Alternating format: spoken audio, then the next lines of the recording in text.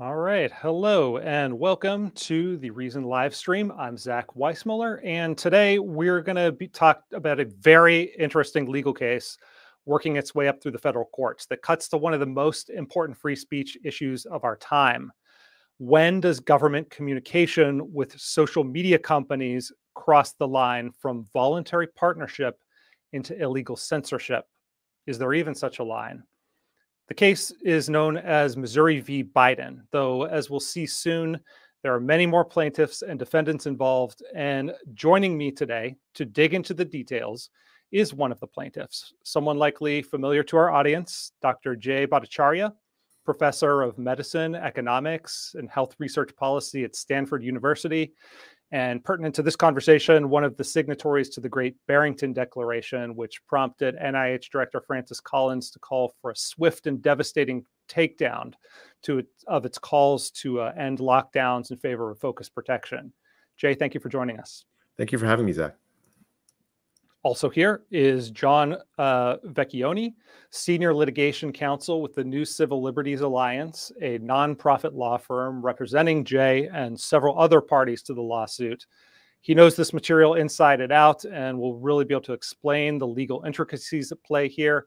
John, thank you for talking with us today. It's good to be here. For our audience, we are live today and hope to get to some of your questions. So leave those in the chat and we'll get to them soon.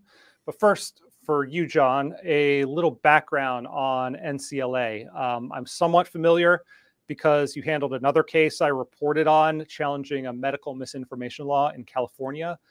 But what is the new Civil Liberties Alliance, and how and why did you all get involved in this case, which was originally brought by the state attorneys general in Missouri and Louisiana? Right. That was probably the Hogue case. But for us, the new Civil Liberties was founded about 5 years ago by Phil Hamburger. He's a professor at Columbia University who has done seminal work on the administrative state, which is the administrative agencies uncontrolled by Congress or even the executive in some cases. Mm-hmm. And so we sue administrative agencies primarily, but not always, for going beyond their statutory remit or violating the Constitution. And that's our mission, and that's what we do, and that's what we're doing here. How we got involved in this is we actually had a case before Missouri v. Biden called Changizi that's on appeal in the Sixth Circuit, and originally brought by my once and future colleague, Janine Eunice, who was here, and she went away to Congress for a little bit. She's now back, but she's on Twitter. So she knew all these people associated with the Great Barrington Statement and a number of other COVID and lockdown activities. And so they brought this problem to her, and we brought the Changizi case. And the attorney generals of both Louisiana and Missouri who had brought this case looked at it. You'll see the complaints are very similar. And they called us and said, you know, we have this case down here as well. Do you have anybody who could join it? And I thought, well, yes, we do. And so Jay and Aaron Carity and Martin Koldorf and Jill Hines all joined this case. And we represent them all in Missouri v. Biden, bringing up sort of different aspects than the states can bring up on what the problem is here.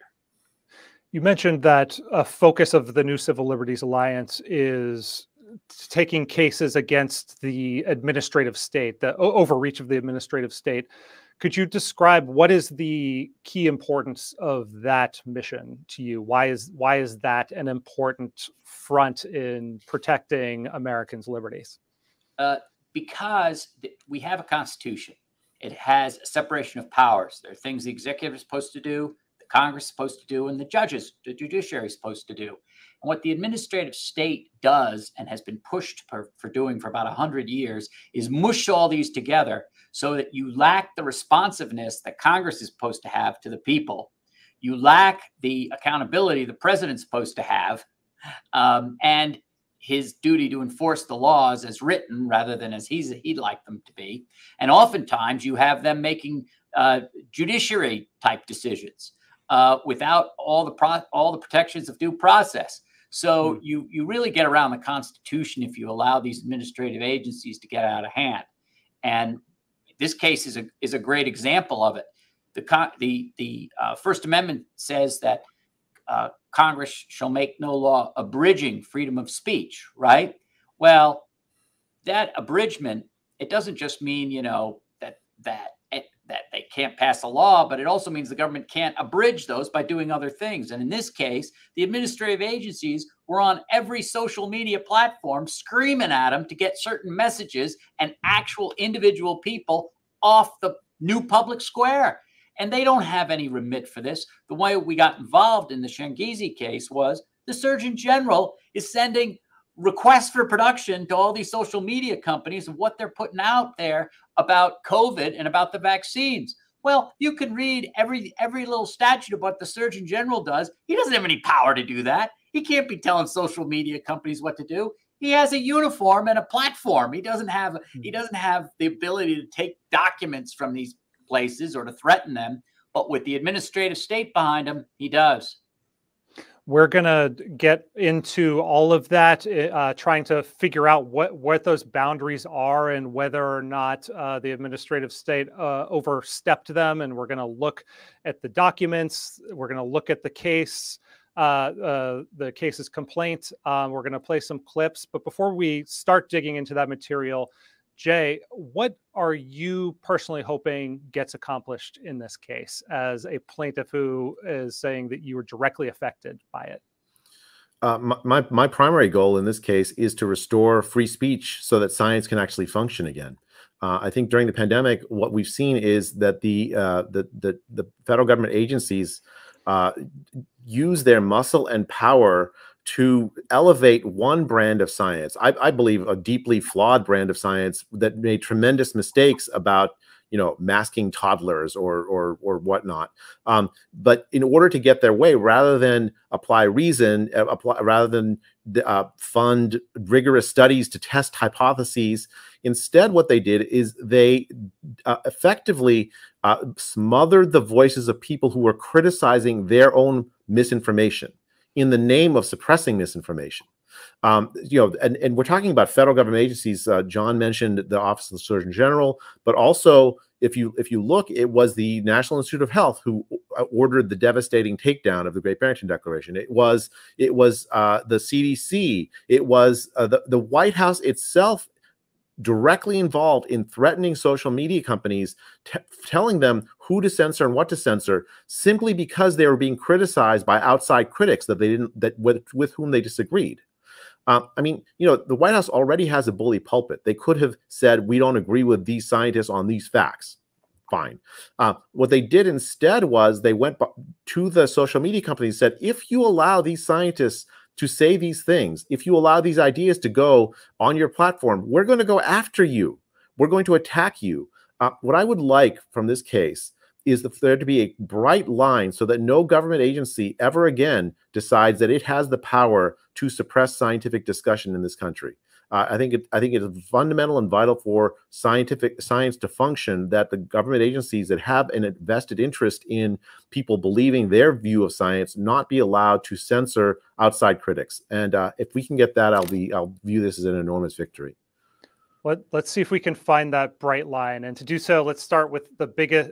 Let's zoom out and start with the big picture, just to see what are the big constitutional questions at stake here.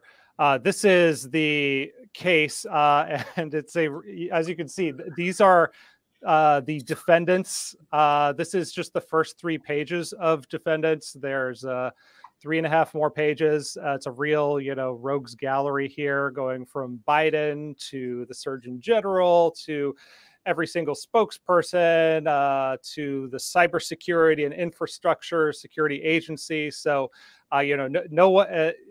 there's seemingly no part of the federal government untouched by this case because they were all involved in regulating the flow of information, misinformation, disinformation from this time period from approximately 2016 to, I guess, present. Missouri, this is from the complaint. Here are some of the specific instances of what you call social media censorship in the complaint. 1, the Hunter Biden laptop story. 2, speech about the lab leak theory of COVID-19's origins.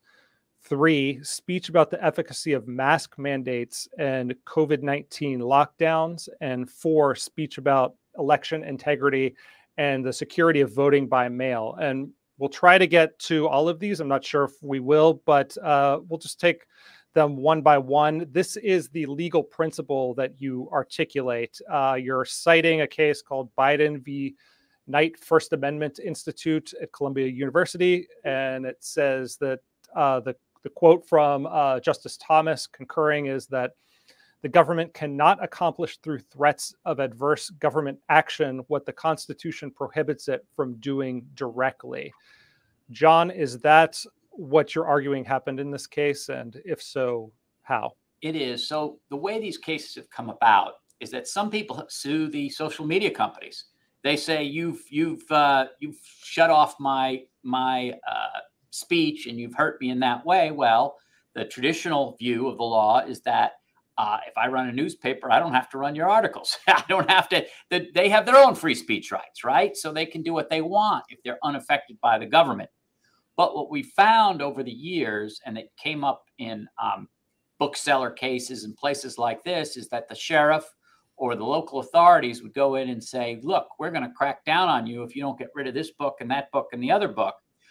Or just come by repeatedly and say, you know, we really don't like these books here in our town. We don't think you should carry those. And there's some bad people who are gonna read these books and do bad things, and then the threat isn't overt. And in those cases, the Supreme Court has said, look, you can't do that. That is a threatening act that you have no legal right to do. If Congress said we're going to remove those books, we all know that's not allowed, right? So the executive can't go around and getting the same result through means of either intimidation or overly pressuring them, just constantly being in their face. And one of the cases I noticed that was cited was the case of Backpage, which has been covered extensively here at Reason by Elizabeth Nolan Brown and Paul Dietrich about the way that local law enforcement strong-armed this publication because they didn't like that they were publishing ads that they went to the credit card people who funded them. Right. So, right. So how is that? Yeah. Just explain a little bit more how that's pertinent to this case. So there, what they did was they went to the credit card companies and they said that these are all lender risk and this type of thing. And we have great concerns with this. Backpage had like prostitution and I think child trafficking, I think was the allegation, but they didn't go after them for that. They didn't take the prostitution and the child trafficking laws and go after Backpage. They went to the checking the credit card companies and said, we think this is risk for them, and we really think you shouldn't allow your services for Backpage. And that has the effect of taking Backpage down. And that was, again, they were really trying to abridge speech. They weren't trying to enforce the laws that they could have gone and done. And just before I want to ask Jay about a specific instance of social media takedown that he experienced. But before moving to that, one more point on just kind of the big frame of the case, which is called Missouri v. Biden. This started under Trump, as a lot of people have pointed out to me since we started kind of promoting this stream. This is not a partisan thing. The kind of administrative state is consistent from one administration to another. It's just that Biden right now is the president, so he's the named defendant. Is that more or less correct? Yeah. Do you want me to take that? Oh, yeah. So that is exactly correct. So this goes to the administrative state issue, right? Most of what Jay's talking about with NIH and CDC all happened under Trump. And he had given, it appears, a lot of running room to Dr. Fauci and to the heads of CDC.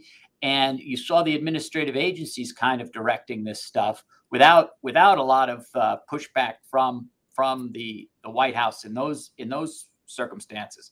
So I do think that this is an administrative state problem, not a who's in office problem. And they then went about being the world's authority on everything, and that's fine. They can say they're the world's authority and we know best, but what they can't say is, so shut up that guy who differs from my view as the world authority.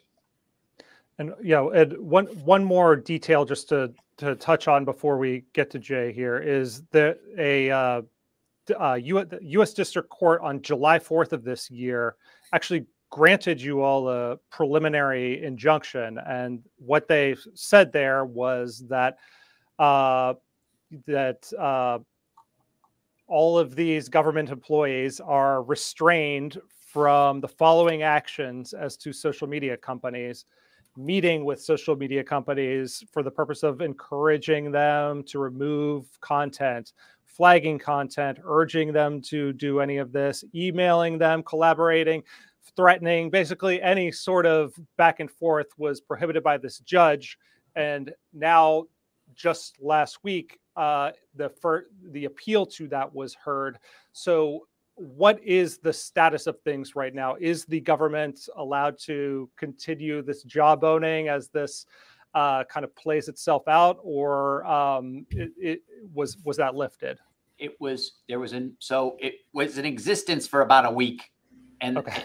and then an administrative, the government, the day after July 4th, this was issued on July 4th by Judge Dowdy, I think, to send a message, and the day after, the government appealed. So from July 5th, and then it was just argued before the Fifth Circuit on August 10th. That is lightning fast in the legal business. But what the Fifth Circuit did was they issued an administrative stay of the injunction. What that means is we're not doing anything on the merits, but you guys just dropped hundreds of pages of briefs on us, and we need administratively time to read this stuff. And we're going to stay it there. Not anything having to do with the merits, having to do how judges have to do work.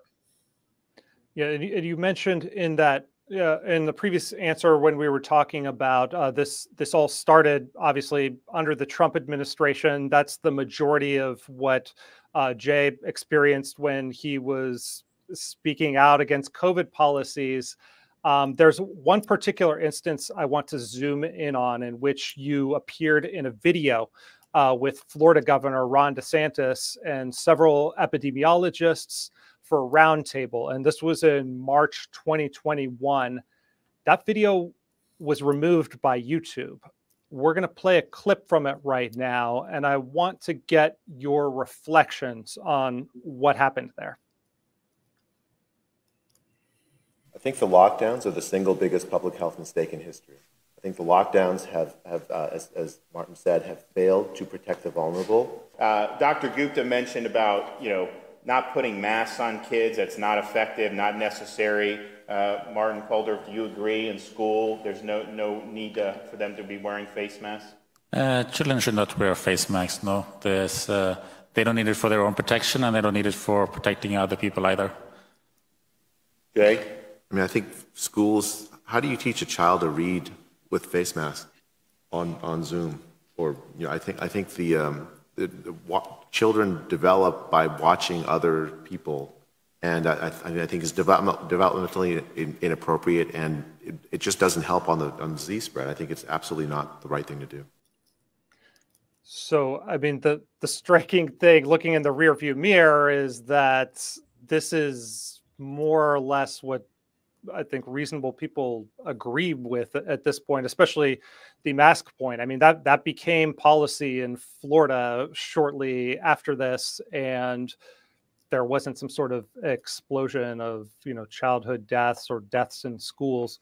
But putting that aside, the reason I included the mask part is that that's what YouTube said was their reason for removing that video from their platform.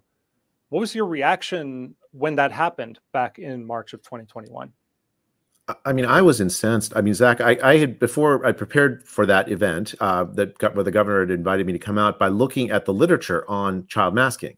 And I couldn't find a single randomized study that demonstrated, in fact, there was no randomized evaluation of child masking at all. And the evaluation of masking, the high quality randomized evaluations of masking of adults preventing, for instance, the spread of the flu, had found nothing. Same thing with for COVID specifically. There was this Danish study, this randomized Danish study that found no ability of the mask in adults for surgical mask versus no mask for stopping you from getting COVID. No statistically significant effect. And so, I mean, I knew that there was that there was no support, high quality data in the literature about this, and I also had heard from so many parents, autistic of autistic kids, of hearing impaired kids, telling me that their kids were suffering because of these requirements for masking. So I was pretty confident that I was right scientifically when I made that statement. And of course, you're doing it in public, so you have to do it in a way that's accessible to people. And I don't think what I said was wrong there. Certainly, it's within the realm of scientific discussion of to have that. And so when YouTube suppressed that video of a sitting governor talking to his scientific advisors in public, so that the public can understand the scientific basis for which he's making decisions, I was stunned. I mean, I thought like good government groups should be in favor of that. Even if you disagree with what I said, at least you want to know what the advice the governor is getting, right? That should be public. It's within the scientific bounds. Like I knew there was scientific disagreement about this, although in retrospect, there shouldn't have been any. Like it was really, really clear that there was no good, strong evidence in favor of the masking at all. In fact, not even real, even the weak evidence was not convincing. The weak evidence being like bad correlational studies. So I still am stunned to this, Zach. I can't understand. And the effect of it wasn't that you couldn't see the video. The effect of it really was to defame me and other scientists who disagreed with the government about these masking studies. The whole purpose was to say, well, look, these guys are fringe scientists, so fringe that it's dangerous to have their views even up on YouTube. It was, it's looking back. I mean, I blamed YouTube at the time. I didn't understand at the time that the government itself had a big, sort of push to try to get this kind of message off YouTube because they didn't want their policies to be criticized. Yes, and that's what the heart of this case is trying to kind of examine exactly what the government's involvement behind the scenes was and whether they stepped over that line, and where that interaction starts to get revealed is in another example that you were involved with, which is you butting heads with Anthony Fauci and Francis Collins. Well, I shouldn't even say butting heads because this was all going on in private emails that were later revealed. But this is a headline from October 2020 where Dr. Fauci says letting the coronavirus spread to achieve herd immunity is nonsense and dangerous. He said a version of this to several media outlets during this time period. And you all, John, deposed Dr. Fauci. And I've pulled a clip from that deposition where he talks about his reaction to the Great Barrington Declaration, which was a letter that you and several other scientists signed, Jay, which basically said that lockdowns aren't working, they're detrimental. A better strategy would be what you called focus protection, where you try to shield the most vulnerable people from the virus as much as possible. Fauci, well, you let other people kind of live their lives. Fauci thought that was a dangerous and nonsense idea. And this is what he had to say when questioned in deposition about that time period. Let's roll that clip for a second. As Dr. Fauci says, letting the coronavirus spread to achieve herd immunity is, quote, nonsense and, quote, dangerous. Correct? That is correct. Do you still believe that? Do I believe that the Barrington Declaration premise of letting the virus rip through society and infect people, leading to their illness, hospitalization, and death is nonsense and dangerous? I still do. Are you an epidemiologist? I'm an infectious disease person with some pretty good experience in epidemiology. Is Dr. Bhattacharya an epidemiologist? I don't know. I guess you'll have to look up his credentials. So your statement was made within 2 days of Dr. Collins' statement to the Washington Post, correct? Right. Did you guys coordinate on making those statements? Did you discuss it with each other that you're going to make these statements criticizing the Great Barrington Declaration, other than the emails you've already seen? I don't believe so, but I'm not one. No, I don't. That's not our style to be coordinating things, but I don't know. It's possible we discussed it. Depends on what your definition of coordination is. In the same time frame, did you become aware that the Great Barrington Declaration was being censored in social media? I'm not aware of any censorship of anything. Like I said multiple times, and I'll repeat it again for the record, I don't follow what goes on social media, censoring or otherwise. That's not something that I pay attention to. Okay, so two questions out of that. First one for Jay. Just your immediate reaction to what Fauci is saying there in his deposition. It's propaganda, Zach. It's absolute propaganda. So as you said, as you described it, is an accurate description of what we said and wrote in the Great Barrington Declaration. We were not calling for letting the virus rip. The evidence was very clear that the lockdowns, especially in the spring, had failed to protect older and vulnerable people from the virus. Many older vulnerable people had died from the virus, despite the lockdowns. There was the counterexample of Sweden, which had better outcomes than much of the rest of Europe, and certainly much of the rest of the United States, which had not locked down, had not closed schools, had adopted more reasonable protection of making it a priority to protect vulnerable older people. The strategies that Dr. Fauci had espoused at the time had failed, and it had caused tremendous damage to the poor, the children, the working class. At the time, in the summer of 2020, there were estimates that 100 million people would be thrown into poverty worldwide because of the economic dislocation caused by Dr. Fauci's lockdowns. 130 million people, according to the World Food Program of the UN, were at risk of dire food insecurity, meaning starvation. The lockdowns were tremendously damaging to the health of the world. And Dr. Fauci, rather than trying to grapple with the actual critique we had, essentially organized a propaganda campaign. You can see when that CNBC thing, he went around saying that we want that he set up a straw man, said, "Oh, let the virus rip." No, that was not.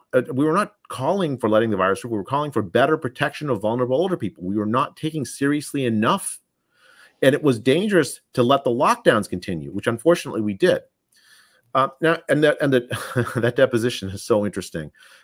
He denies initially talking or coordinating with Collins, even though the language they used was almost identical. Nonsense, he says. Then he realizes, I guess, that he's under oath and backtracks right in real time. You see that in real time. He says, "Oh, well, maybe I might have spoken. I don't remember." I think, and then when he's asked about censorship, he's like, "Oh, I don't read social media," as if that's responsive to the question. 179 times in that deposition, he says, "I don't recall."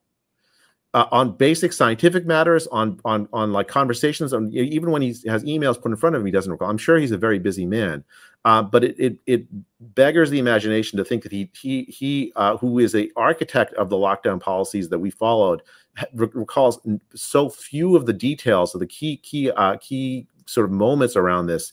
I mean, I was stunned watching that deposition, and I think anyone that watches it with an open mind can say, "Look, we were not led well by the government scientists during the pandemic."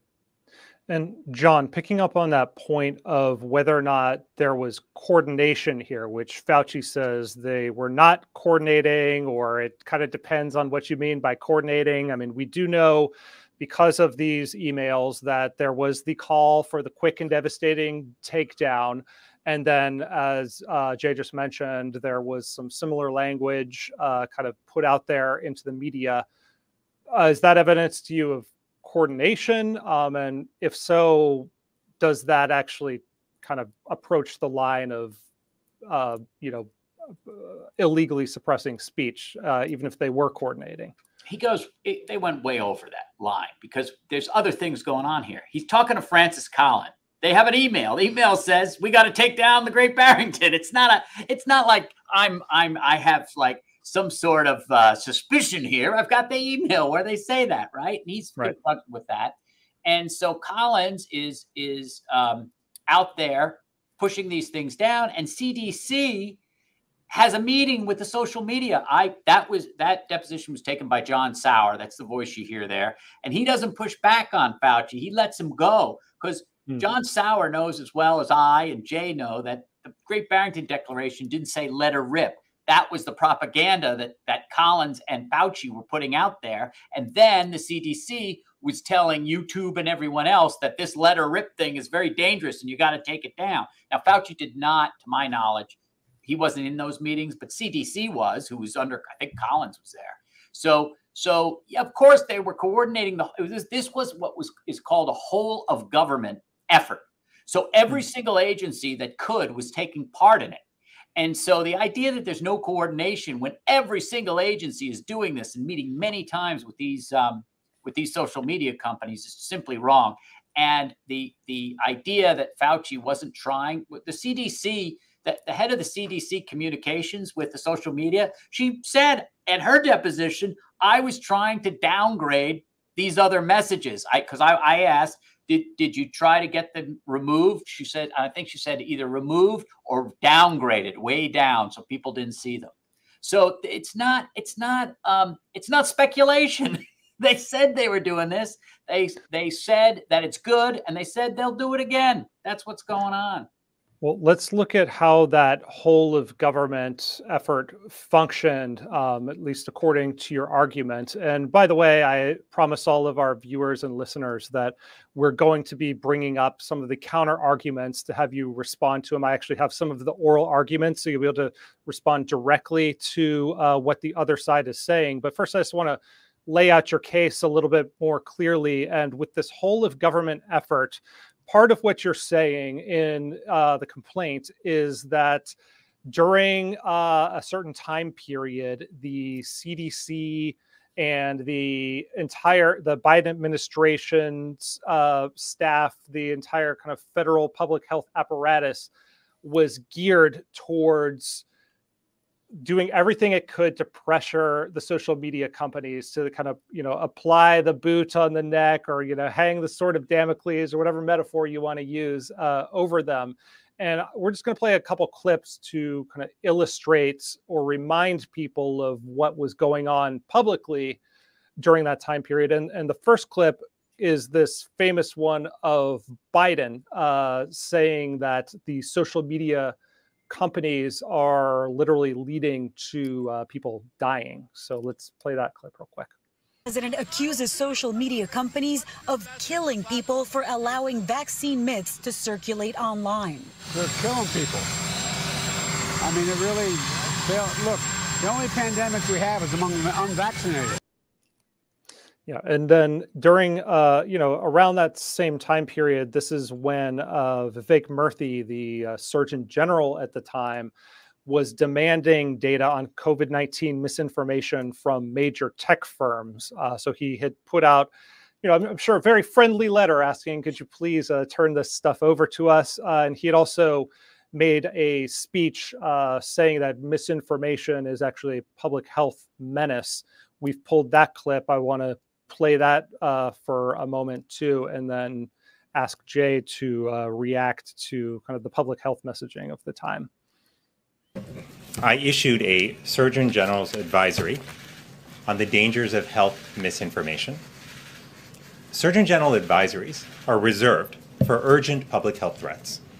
And while those threats have often been related to what we eat, drink, and smoke, today, we live in a world where misinformation poses an imminent and insidious threat to our nation's health. What do you think of that message that was coming from the Surgeon General Murthy at the time, Jay, as someone who is in the field of public health? Bad information obviously can be bad for people's health if they don't follow the right advice. What did you think when you saw that? I thought it was a dangerous abuse of his power. I think it is absolutely right for the Surgeon General to say, here's what the here's our view of what the scientific evidence says regarding, sort of whatever, trans fats, smoking, whatever. Even for COVID, here's my view, here's our view of the scientific evidence, right? But they have an obligation to express what all of the what the range of scientists are saying, not to take one view. Even in those kinds of pronouncements, they need to be much more very broad-minded if they can. Here, it's even a step further. Right? What they're saying is that they are so right that they're in their view about, for instance, masking toddlers, that anyone that says that masking toddlers doesn't work is spreading misinformation that you should, and it's dangerous, or the vaccine misinformation. The idea that the vaccine protects you against COVID. Well, a lot of people, even by that time, were starting to get COVID despite being vaccinated. They were very worried, if you look at the legal filings, about that fact getting out. There's a funny story in the legal filings in Missouri versus Biden that it turns out that in fact the White House itself was suppressed and its Facebook page suppressed because it was tagged as an anti-vax group. The White House was, because in I think just a month later after that, after that piece in March, the White House, the CDC put out a warning that the Johnson & Johnson vaccine was causing strokes in middle-aged women, and paused the J&J vax. My colleague Martin Kulldorff actually wrote an op-ed saying that the CDC had acted prematurely. He wrote a pro-vax column. The White House pressure on Facebook to suppress anti-vax propaganda caught the White House up, because it then put the CDC's pause of the J&J vax up. It got tagged by the algorithms as an anti-vax group. And then you have emails from Rob Flaherty of the White House screaming at Facebook saying, "Why are you suppressing the spread of information, true information, by the White House?" They basically created an engine to try to suppress honest scientific discussion. And Vivek Murthy, he's going to go down in history as one of the most irresponsible surgeon generals in history. He himself was spreading misinformation at the time. He organized a campaign to defame people who were criticizing him for the spread of his misinformation. And I'll just add, I think the algorithm also, they had super spreaders of misinformation, COVID misinformation, and how many times you posted was part of the algorithm. So I think it was either the Facebook or the Instagram, I forget which it was, but Biden's became a super spreader of misinformation on the government website, in the very trap that they had set up to shut up everyone else. And when it happened to them, Jay's being very, very, he's said it very nicely. Rob Flaherty's emails are sailor-like in their anger that this happened. So they set up this net to shut everyone else up. It caught them, and they were unhappy with it. And it's very well established at this point that there was an ongoing relationship between these various federal agencies and the social media companies in light of the Twitter files, the Facebook revelations that Robbie Suave at Reason has reported on, and that we've covered here on the stream. What Jacob Siegel calls the counter disinformation complex. I encourage anyone interested in this stuff to watch any of those conversations that we've previously had. The question that this lawsuit is trying to get to is when does that sort of collaboration become a kind of involuntary suppression of speech that the social media companies are forced to do on behalf of the government. While we're talking about Vivek Murthy, this is from the complaint. It says that after President Biden stated that Facebook was killing people, a senior executive at Meta reached out to Murthy to engage in damage control and appease the president's wrath. And that he sent text messages to him noting it's not great to be accused of killing people, and expressing he was keen to find a way to de-escalate and work together collaboratively. Now, in a second, we're going to get to some of the possible threats that were being held against these companies. But just in a hypothetical sense, would these kind of interactions, in your opinion, John, be illegal? Would they be crossing a line to just be kind of having an open channel between the government and social media companies, and social media companies saying, hey, we don't want bad information, harmful stuff all over our platforms. It's useful to us to consult with the CDC or NIH or whoever else? Well, I noticed this. I notice it's not them making the calls. The government's always calling. But so I think that even there is coercion of some sort, because it is the government.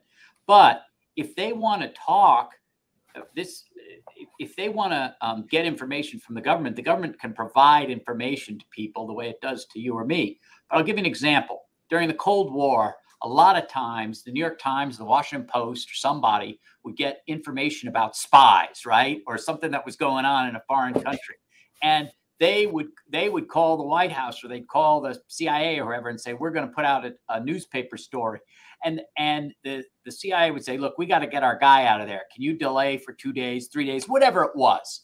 And the papers would do that voluntarily. There wasn't really a threat towards them or anything. They just didn't want to get any American asset killed. So if it's that sort of thing, it's not a problem. But here it is constantly calling them. I do think there's a difference between, or they could put it on their website. The CDC or NIH, they have websites. They could put any information there. And if that were the case, if the social media just read their websites and said, you know what, I agree with the government, I'm going to do that, that would be a different story. But that's not what's happening here. It's very interesting that you mentioned the Twitter files, but we had all this discovery we got in this case as well. None of this stuff was out in the open. They didn't tell the regular public they were doing this. When we first brought these cases here at New Civil Liberties, we had to look, what's happening with Murphy? Wait, what are they doing? Why is this happening? Is this just a coincidence? You know, we didn't have the actual emails or meetings or all that we have now. So it wasn't like they were telling anybody, this is what I'm doing. So people like Jay, or people, I wasn't on social media then, they all thought it was just these social media companies. So that is another problem here. Yeah, I mean, that's what really piqued my interest about this case. Is a lot of the discussion in past years has been about, are there things that can be done to like kind of bend the social media companies to our will and make them moderate neutrally? And I know that's part of your lawsuit, and I want to talk about that a little bit. But the main part of your lawsuit has to do, I mean, the defendants in your lawsuit are government actors. It's not the social media companies. And I think it's very clearly seeing that this was what you're going after is what you're alleging is the coercion in this case. And I think that is really the right place to be focused. And we're going to talk about some of the coercive tactics in just a second that you lay out. But first, I just want to bring up a couple audience questions. One is Claude Asher saying, is anyone in control of the administrative state? Also, Claude said, COVID is just the start. I guess for both those questions, you know, I want to leave it open to either of you to jump in here. But how... I guess John first, since you're the one who is with the law firm that goes after the administrative state, how much more difficult or easy is it to hold the administrative state accountable than, say, elected politicians? So it's difficult. At least the elected politicians can be voted out. You can't vote out any of these bureaucrats, and that is the problem. I think that they can be controlled by an active executive, but we haven't really seen that in COVID. We've either seen let them do what they want, or we seen help them. I do want to, something that you just said does remind me though. I think everyone who got into this thought, well, it's Silicon Valley. They probably want to keep certain views out because they're all a mono culture with all the same views, right? And all that. We didn't find that. I mean, all the lawyers on this case, I think, have been kind of stunned that Facebook was pushing back.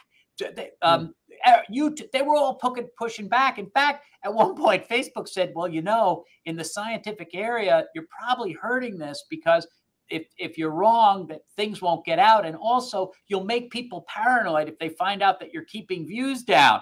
Facebook's telling like straight First Amendment stuff. They're telling the government, and the government's yelling at them about it. So it was not the case. And I think that makes our case stronger, that these companies were all like, yeah, we want to do this. We'd be doing this without this pressure, without these calls and these threats.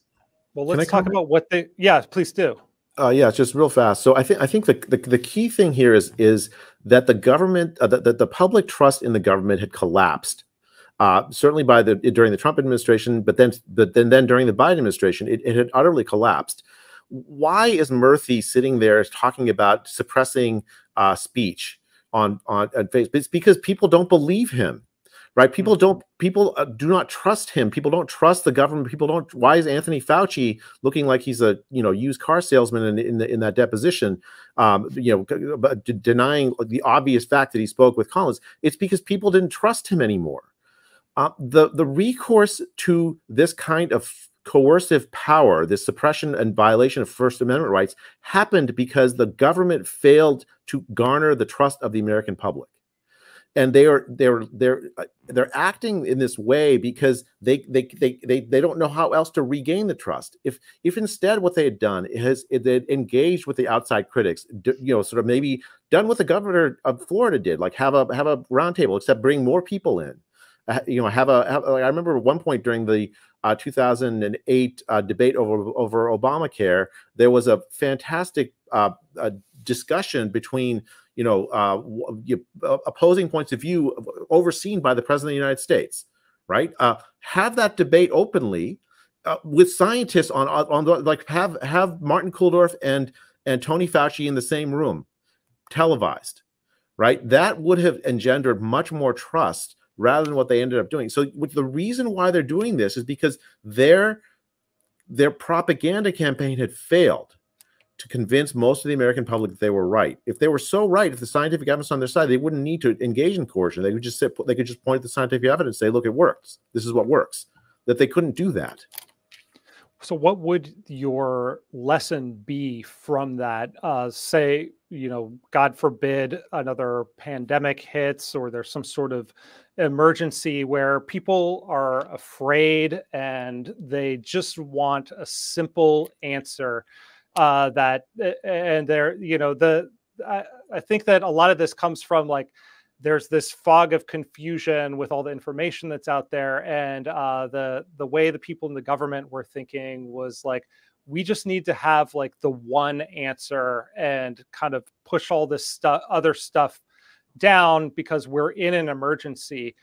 What would be a better way to react to an emergency, the next emergency? I mean, I don't think that you should be looking for gurus that have the answer. As soon as you find somebody who says to you, if you contradict me, you're not contradicting a man, you're contradicting science itself, well, that person you shouldn't be trusting. In a complicated situation like this, you need a very, very wide array of voices, some of whom are going to disagree with each other.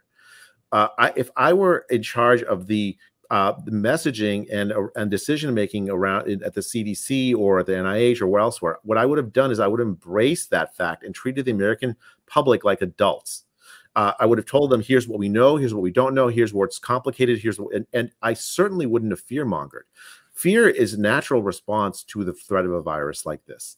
It's completely understandable. The job of public health is to push back against that fear, to say, here's what we know, here's what we're doing to develop information, to provide good information when it's rock solid, and then to embrace the ambiguity when that's what the science is saying, to embrace the cacophony of voices as opposed to, and then of course they can have their view too.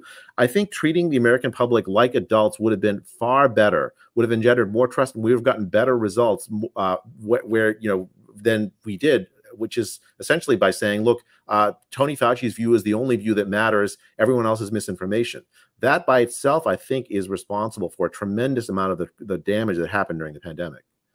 I mean, especially in the digital age where we have all the digital receipts and everyone's, collective memory, so to speak, is much longer because you can just go back and look at what people said and compare it to the reality of what played out. I do want to turn to the mechanism that you're alleging was used to strong arm or jawbone these companies into submission. And that happens to be Section 230 of the Communications Decency Act, which we've covered a lot at Reason. We are kind of defenders in principle of what it's trying to accomplish. Just to remind people what it is. Sorry, this is the wrong slide. There's a section where you have it summarized here in the complaint. It says that no provider or user of an interactive computer service shall be held liable on account of any action voluntarily taken in good faith to restrict access to or availability of material that the provider or user considers to be obscene, lewd, lascivious, filthy, excessively violent, harassing, or otherwise objectionable. In summary, Section 230 says that platforms cannot be held liable for user-generated content as long as it's lawful speech. And that has given them a lot of ability to grow, because it would be pretty much impossible to run a social network if you had to be constantly checking everything that someone posted to make sure it's not defaming somebody or, making some sort of, comment that someone's going to sue you, the provider, over. And that is so it's essential to the existence of these platforms. And it's something that Biden and his team over this time period has consistently and continually said they want to take a look at. And they have said it under circumstances where it's quite close to where they're talking about they don't like the behavior that these platforms are engaging in or what they're allowing to proliferate. So let's start with a clip of candidate Biden in January 2020 saying this to the New York Times editorial board. Mr. Vice President, in October, your campaign sent a letter to Facebook regarding an ad that falsely claimed that you blackmailed Ukrainian officials to not investigate your son. And I'm curious, did that experience dealing with Facebook and their power, did that change the way that you see the power of tech platforms right now? No, I've never been a fan of Facebook, as you probably know. I've never been a big Zuckerberg fan. I think he's a real problem. Them being exempt, which you're not exempt. You can't write something you knowing to be false and being exempt from being sued, but he can. Section 230 should be revoked immediately. Should be revoked, number one, for Zuckerberg and other platforms. That's a pretty foundational law of the modern platform-based internet. Exactly right, and it should be revoked. It should be revoked because it is not merely an internet company. It is propagating falsehoods they know to be false. And we should be setting standards not unlike the Europeans are doing it relative to privacy. You guys still have editors. I'm sitting with them. Not a joke. There is no editorial impact at all on Facebook. None. None whatsoever. It's irresponsible.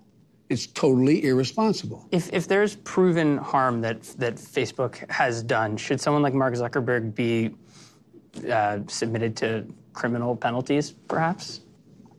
He should be submitted to civil liability and his company to civil liability, just like you would be here at the New York Times.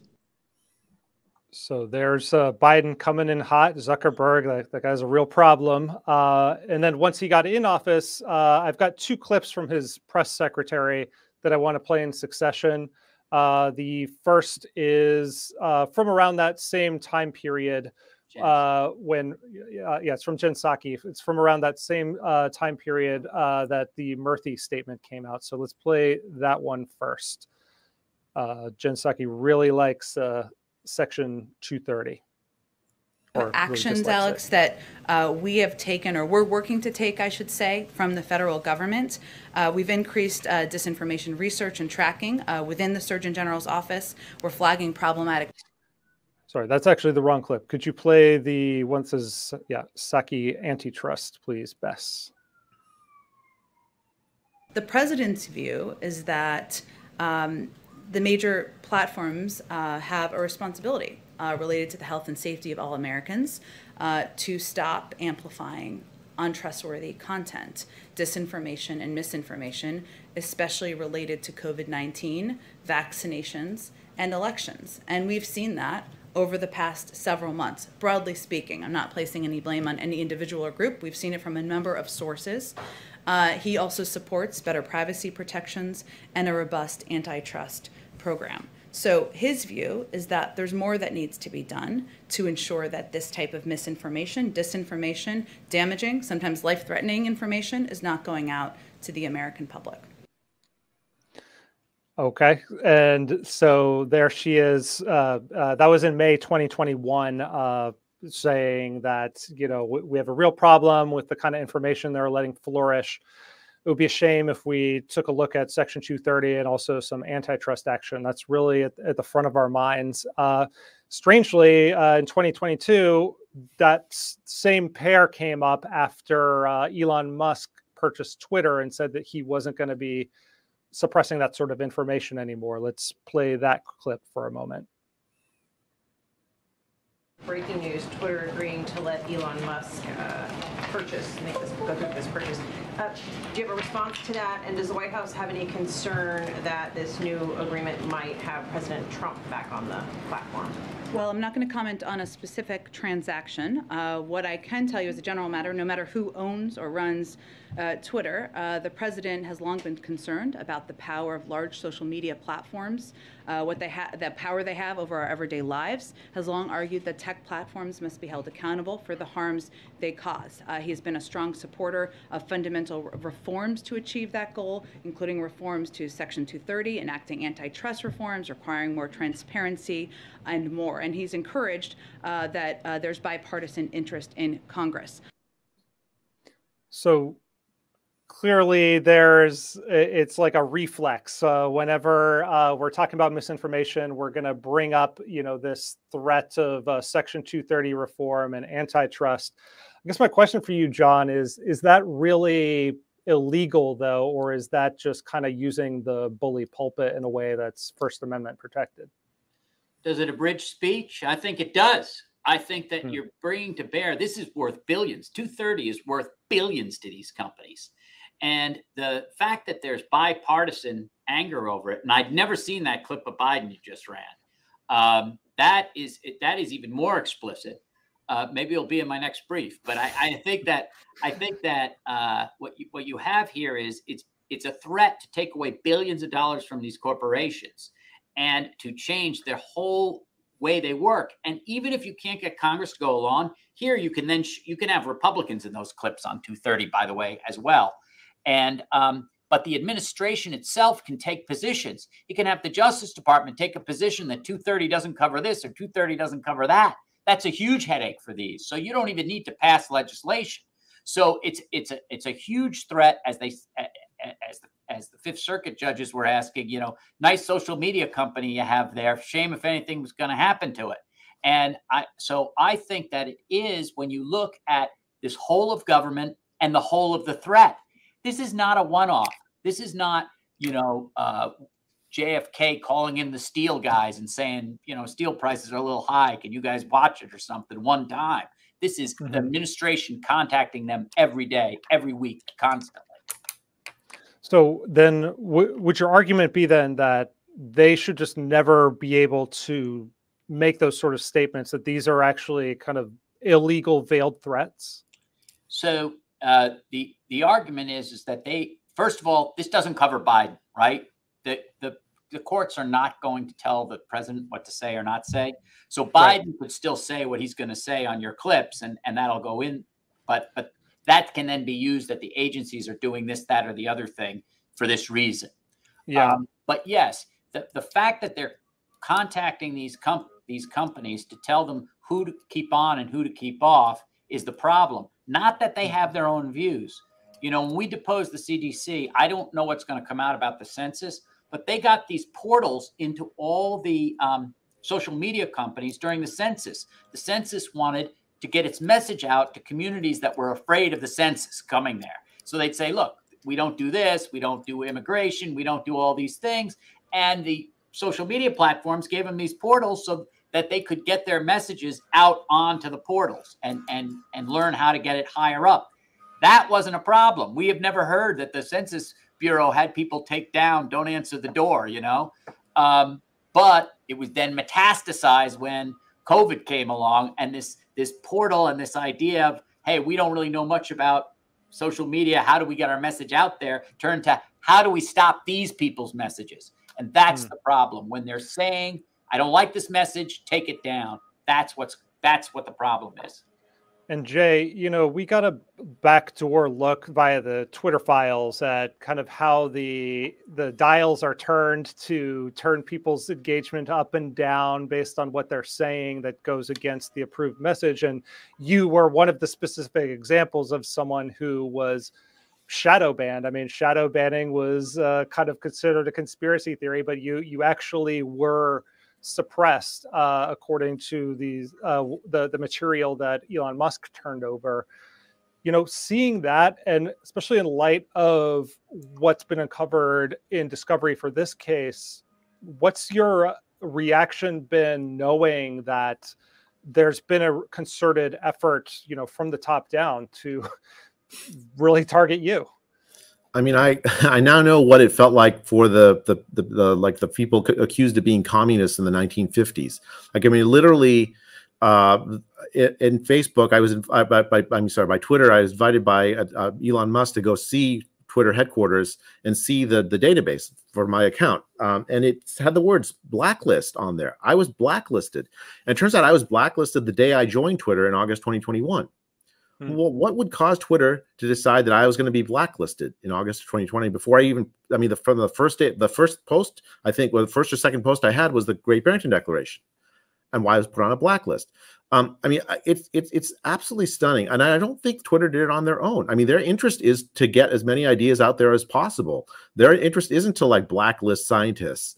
What happened here was the government abused its power, essentially forcing these companies to act to spread the propaganda of government scientists, to suppress the speech of people who disagreed with them.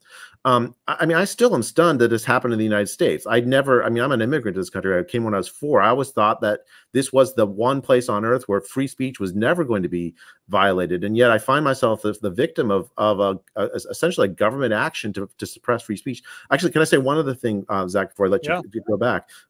It was really interesting watching that New York Times clip that taught with President Biden, and then seeing what the reporters asked Jen Psaki about these free speech violations. The newspapers have an interest in basically emasculating the social media companies, who are essentially their competitors. If the social media companies are not a bastion of free speech, well, that means that you will listen more to the newspapers. That's the only place we can get information from.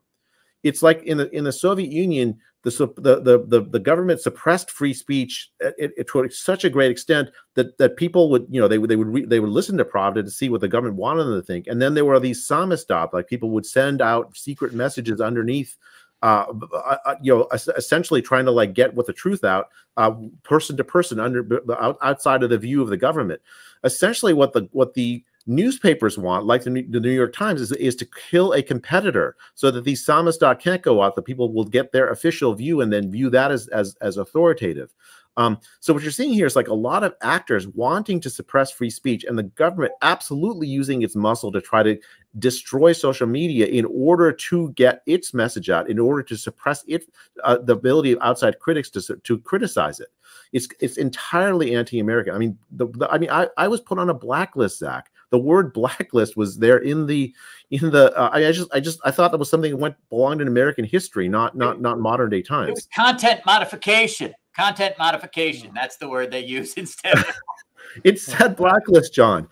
And I mean, I think your point is one well worth considering, and just the media landscape that you know, large publications are now competing with independent voices, you know, Substackers, podcasters, and so forth. And so, yes, there is a real competitive, you know, playing field going on there, and people need to be aware of that and raise an eyebrow. And I'm not saying everyone who's a misinformation or disinformation reporter is just, you know, sort of an attack dog for their company, but you should at least have some media literacy about this situation. That's, I think, got to be the solution to a lot of this, is just improved media literacy across the board. But that's a little bit of a tangent. And I wanted to bring us home by having John respond to a few of the arguments from the opposition. This is from the oral arguments in the appeal to the injunction. August 10th? Yes. And we're going to play a few of the clips. The first one is, well, the attorney's raising a point that I started to get into earlier, which is, how do you really determine that this is involuntary compliance versus, illegal government, or involuntary compliance versus, just the social media companies trying to improve their product? So let's play that clip from the oral arguments and have John reply. Facebook comes to the CDC and says, we're trying to figure out whether these posts are true. Can you give us scientific information that would bear on that question? It would surprise me if the only way CDC would respond would be publicly rather than privately. Well, isn't it true, though, that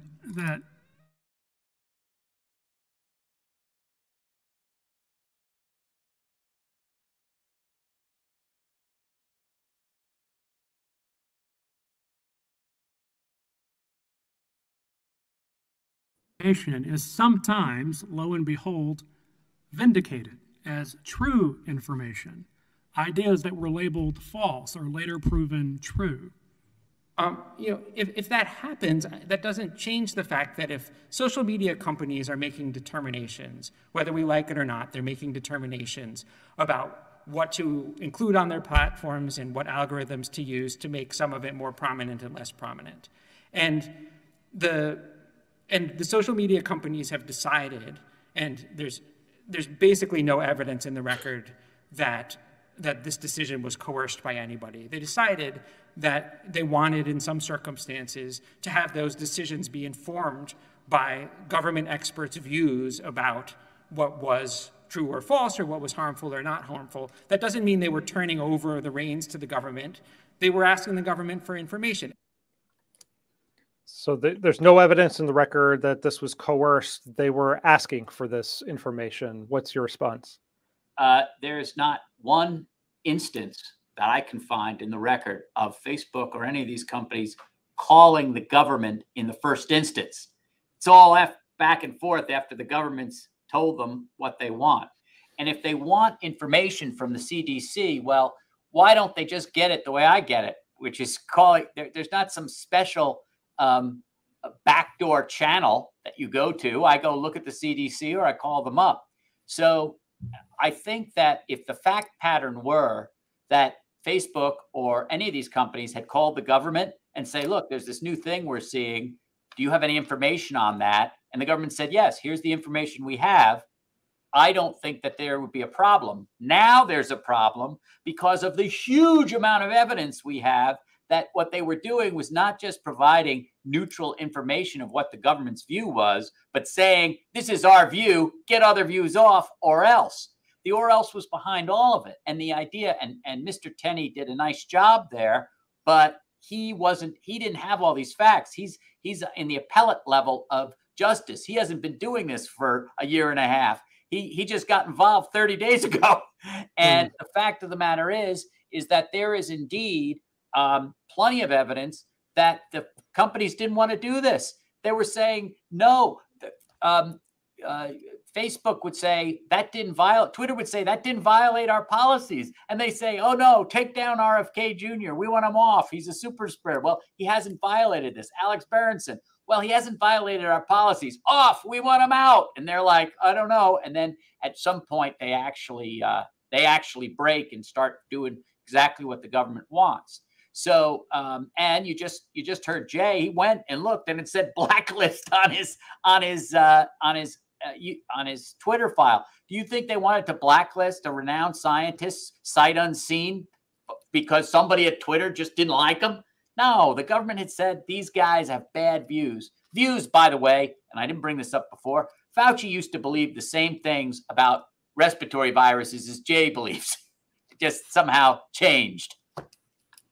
There's, you mentioned his, the or else, the implicit or else, or maybe it's explicit. I'm not sure, but that's another issue that the government's attorney raises in these oral arguments.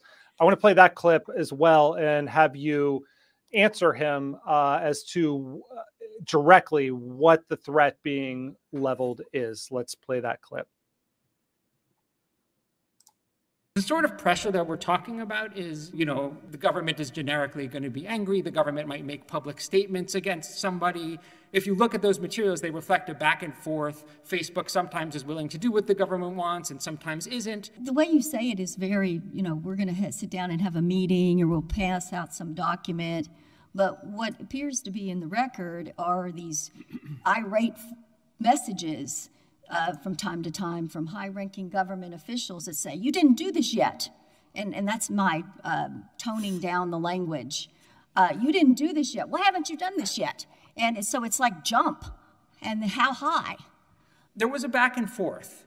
Sometimes it was more friendly. Sometimes people got more testy. There were circumstances in which everyone saw eye to eye. There were circumstances in which they disagreed. If you were saying we're going to do this, you know, if you don't do this, we're going to impose some penalty, some government regulation or sanction on you, that's not the way you would go about it. You wouldn't say I'm really mad. You would just say do this or else, and the or else would be clear. There is no indication in this record of what the or else is. What are they going to do? So we've talked about what some of the high-level threats might have been with Section 230 and antitrust, but what Tenney seems to be saying there is in all of these interactions, there was never that direct threat of like, do this or this is going to happen to your company. Is that necessary for it to be illegal? It is not necessary, and he's also forgetting the carrots, Zach. There was something else that was found. So the guy who was in charge of Facebook going back there is a former British politician. And at one point, he finally says, Facebook's resisting. And then he says, when the government comes in and wants some message taken down, he says, listen, we've got a lot of other fish to fry with the administration. Why are we fighting with him about this? Like he's a British guy. Well, all these Americans' First Amendment rights, right? What are we doing this for? Because we've got a lot of other things we want out of the government. And that's the other thing that I haven't mentioned. Nick Clegg is his name. And Nick Clegg he knows that a big multi-billion-dollar company like Facebook has a lot of government interests. And those carrots of what they're asking for either under the administrative state, you know, they have administrative agencies they have to deal with. They didn't want to be getting crosswise for these other asks they were going to make. So we've brought up the threat, but don't forget about the carrots. All the things the government can do for a big company to make its bureaucratic costs, its administrative costs go down. That's the other thing that's in the background here. It all raises the question that I want to press you on a little bit, which is what are the limits of this argument? There's one question from a commenter that kind of gets to this point. Faximoa Zagortu says, wrong. It's certainly the government's purview to look after public health and combat misinformation. Nobody's free speech was violated. Are there circumstances in which the government and a private company, a private social media company can communicate? I mean, there are issues of people planning criminal activity, for instance, where you might want to have some conversations with the FBI, a back channel type thing. Are those sort of things allowed under your theory, and how do you draw those bounds? They're not only allowed under my theory, they're allowed under the injunction. Judges just have to, when they issue an injunction, they just have to tell you what you can't do. Don't do this, don't do that. But here, the judge went out of his way to say all the things the government was worried that it wouldn't be able to do, and you can do this. If you want to tell them that there's a possible violation of law, go tell them that. If you want to tell them that there's been child trafficking, go tell them that. If you want to tell them that there's terrorist activity, go tell them that. Whenever you have an actual violation of law, you can go talk to them. But if nobody's free speech rights were violated, your free speech rights are violated when the government stops your message from getting out. And it's clear that happened to Alex Berenson. It's clear it happened to RFK. It's clear it happened to Jay Bhattacharya and anybody associated with the Great Barrington, because they may not have used his name, but they said, we want to take down the Great Barrington Declaration and everything associated with it. That wasn't done by these companies. So their First Amendment rights were taken away by the government, because absent the government, you take away the hand of the government and it wouldn't have happened. That's what all the facts show. Jay, what is your reaction to, because in a way you are kind of like one of the easier people to defend, because a lot of what you said turned out to be right. I mean, you're wrong every now and then, but there's also a lot of people who are just insane, that gather huge on the internet following. Yeah. And they gather just, giant followings, spewing stuff that doesn't add up and possibly leads people down harmful paths.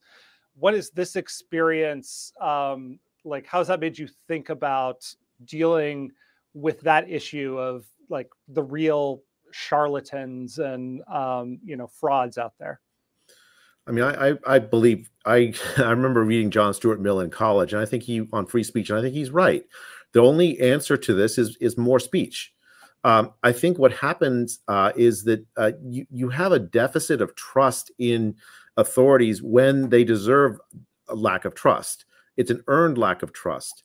If you want to counter people that are putting out ridiculous claims about some supplement or something, well, you have an authority like in the FDA saying, look, there's no evidence behind this, and if people trust the authority, then the spread of that idea will naturally decline, not because you said you can't spread the idea, but because the idea doesn't have merit.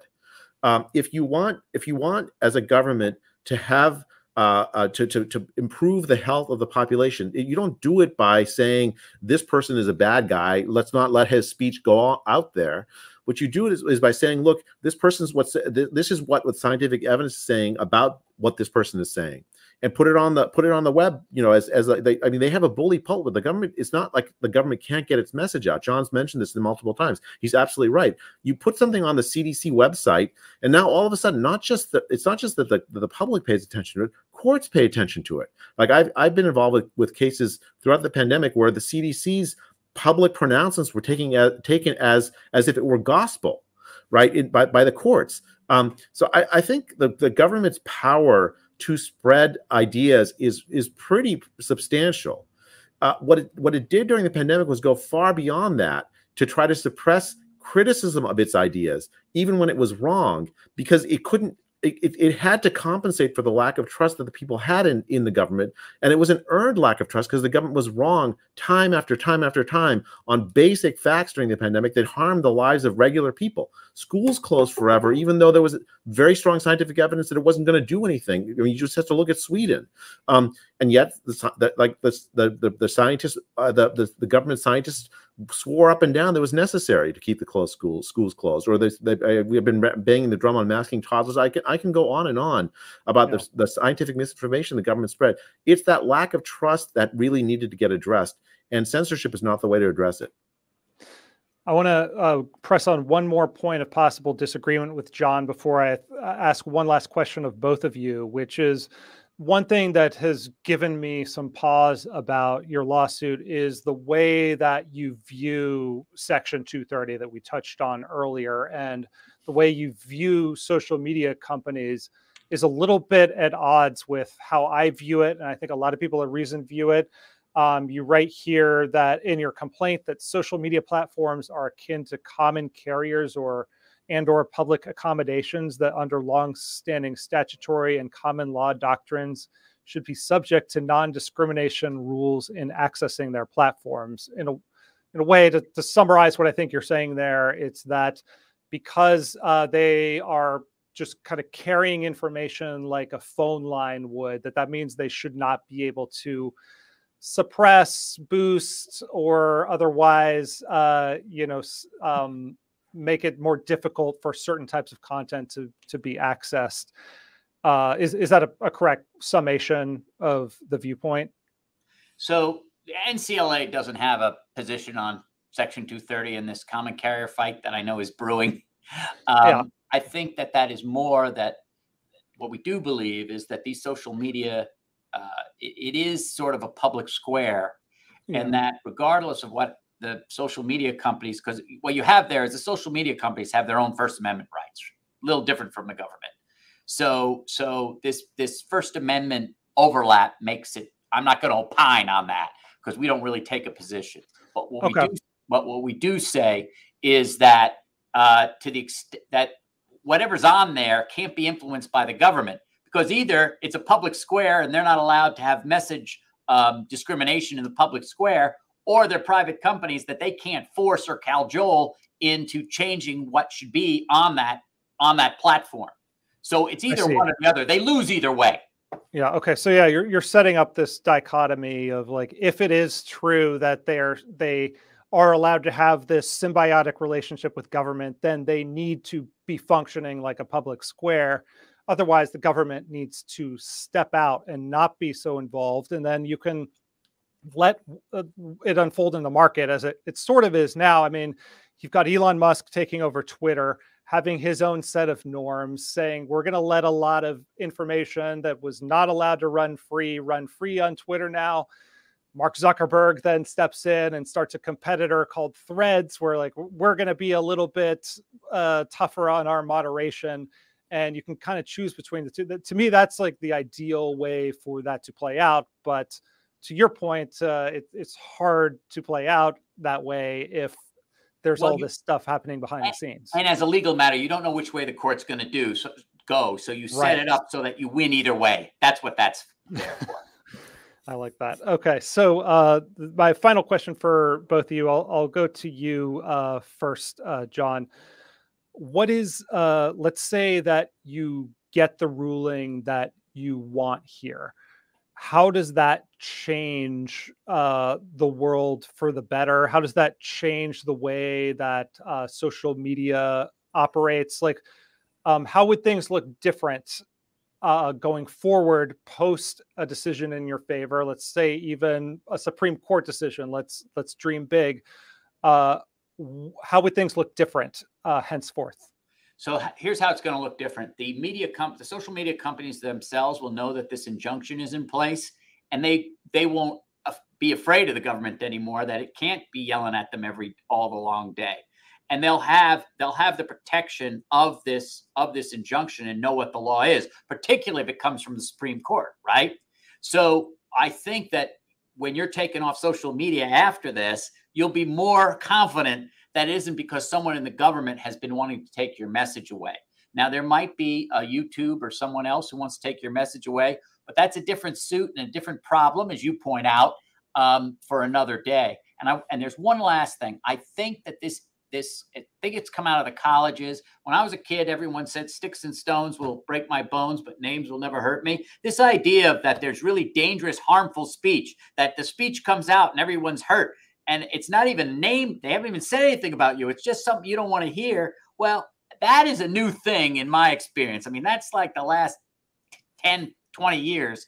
And I don't want to hear my government people saying this is harmful speech. Well, harmful speech gets hit, right? Alex Jones, you got a big judgment against him, right? They showed harm. They show him speech. He was on the internet. That's how you take care of it. You don't take care of it by saying it's harmful speech, take it down, and it's harmful because I don't like it. And my question for you, Jay, is, you've laid out a vision of it's the classical liberal ideal of we have kind of an adult, ongoing, sometimes messy public conversation, even under maybe even especially under very difficult, trying circumstances like a health emergency. How optimistic are you that is where we're headed? Do you think that there's been learning over these past years? Are you pessimistic? Do you think that it's actually going in the other direction, or some mixture of the two? I mean, I think I don't know. If you ask me one day, I'll change my mind on this from the other. At times, I'm very, very optimistic, and I don't see how in the long run we don't have that as the main. The Enlightenment ideal is that, right? It's like science doesn't function outside of an environment of free speech, and we have hundreds of years of history of that being a productive way to engage in science. I think a lot of people of goodwill see that. But on other days, I see the people that suppress speech, that got so much on COVID wrong, employing essentially raw power to try to like keep this regime of suppression and control in place. And it depresses me. So I don't know. I think we're at a crossroads, and we as society have to decide. At one point in time, I thought it would just be, reason, we could talk to each other and figure out which direction we'll go. And I was pretty confident that we would win. It would just take good science to replace bad science. Now, I don't know. I mean, I'm much more of the mind that it's going to take some political movement to try to reestablish free speech, which depresses me, because I've always had this feeling, that this idea that it would be science that would win the day rather than raw political power. I'm seeing now raw political power. I mean, I got involved in this case. I have to say, I've never really been a plaintiff in a case before. It's been an eye-opening experience, but I unfortunately don't see any other way other than to have this as a political fight in the political arena in order to win. And I don't know which direction it's going to go.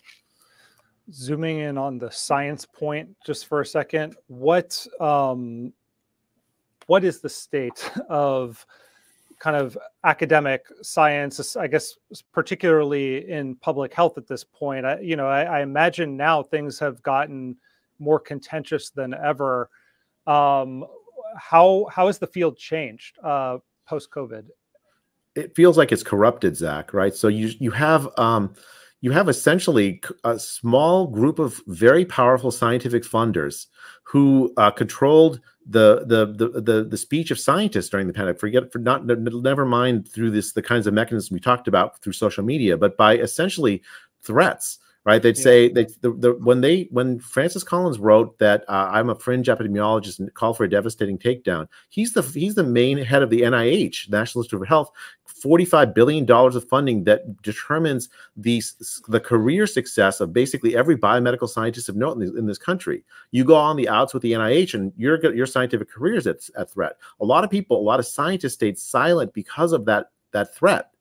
And a lot of people who got things very, very deeply wrong during the pandemic in science, they're essentially, they don't want people to notice that. This is hence the calls for amnesty and so on. I don't see any way forward for science outside of an honest assessment of what happened. I've called for essentially a bipartisan, honest COVID commission. That's what we do after like a plane crash, right? You do an honest evaluation of what happened. The goal isn't to destroy careers of people.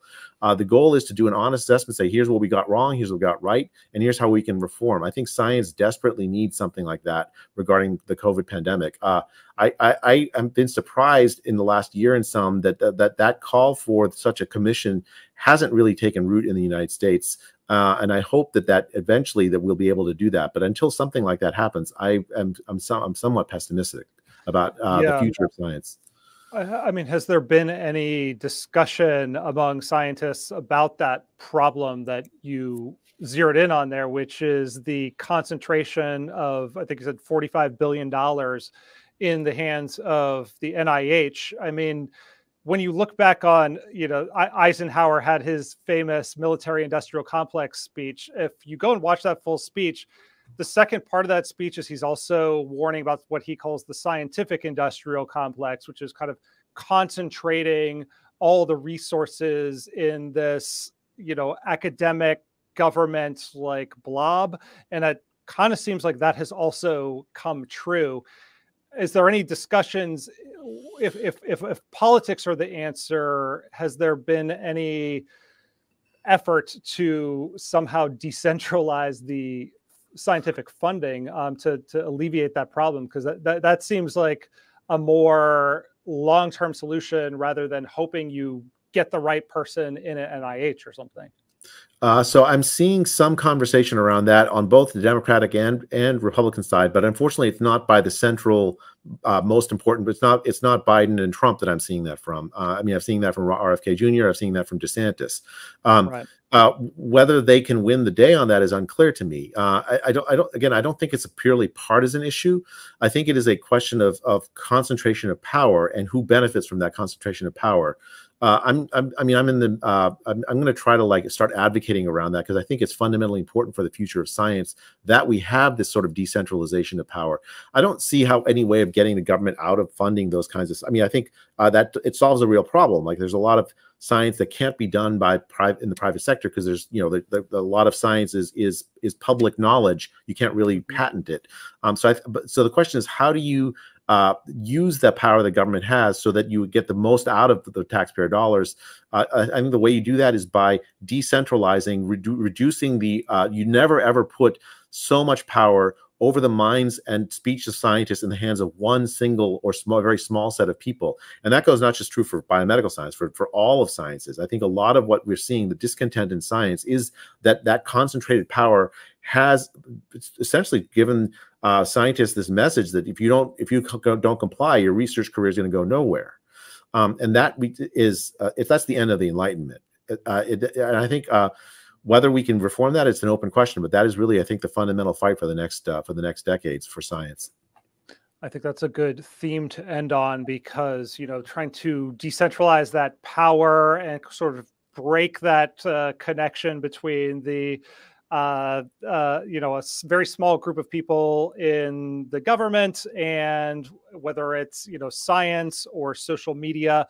That does seem to be like the task of the next decade or so. So I appreciate both of you coming to join me and talk through this case. It was really illuminating.